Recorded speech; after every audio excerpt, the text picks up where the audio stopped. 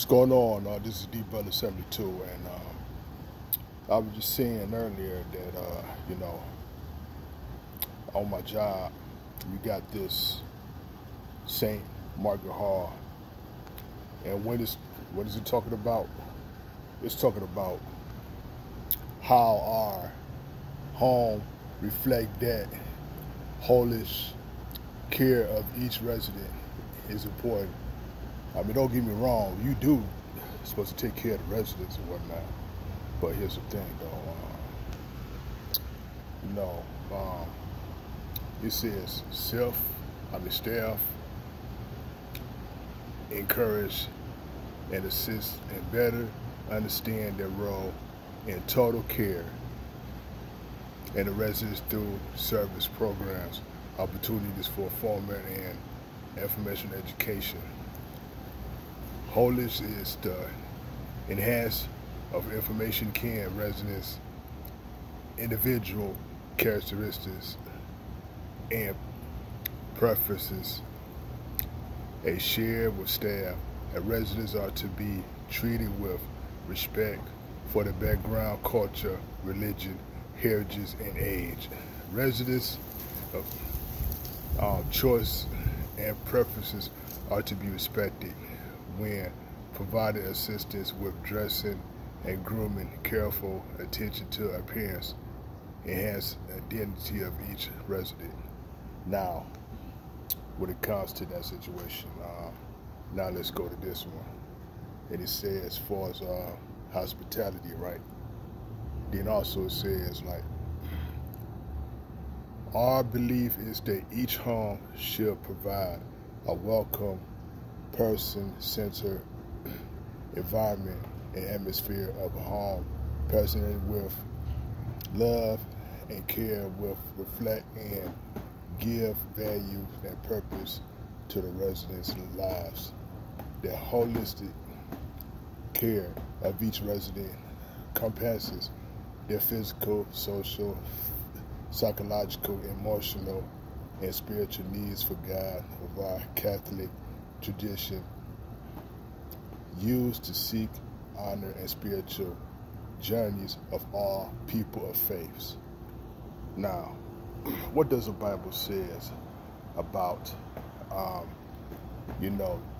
not hanging around with all faiths? Now, let's go back to me.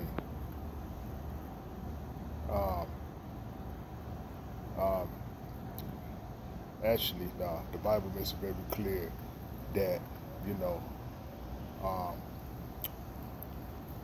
that you shouldn't be hanging around with those. I mean, you can help those in all faiths, but you don't worship them, because you don't worship with all other faiths, because the Bible makes it very clear that Jesus Christ and Him alone will go to heaven.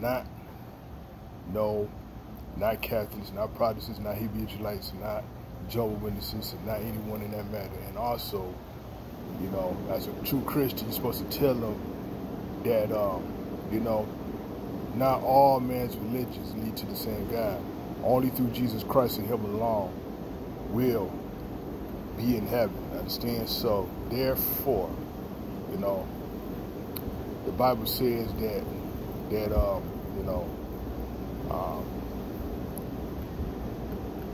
a lot of people will not make it to heaven. Understand? You don't. You can love them. Yes, you do help them. The Bible says you're supposed to help the poor and the needy and the residents and stuff. But also, you're supposed to tell them the truth with what God says too, as well, right? So,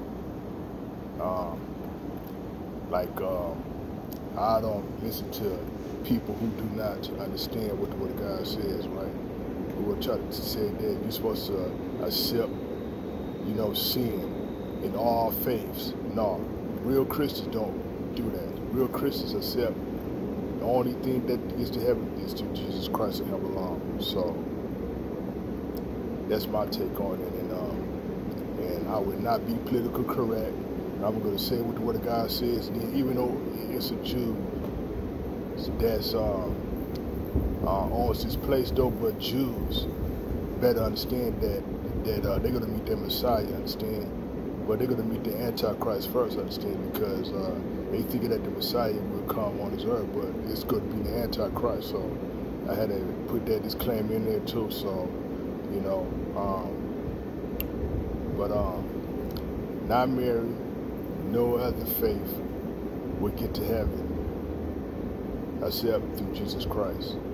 Because Mary is not the mediator, nor the Pope is not the mediator. Jesus Christ is the only mediator between God and man. So that's the only thing. And they're going to get mad, boy, well. And then it's like, when you hear people say that they believe Jesus is their Lord and Savior, you know, I notice that they haven't talked about him as much, or at all, or they tell you that just to get you out their face. So that's the thing. So other than that, no man's religion can go to heaven except through Jesus Christ and Him alone.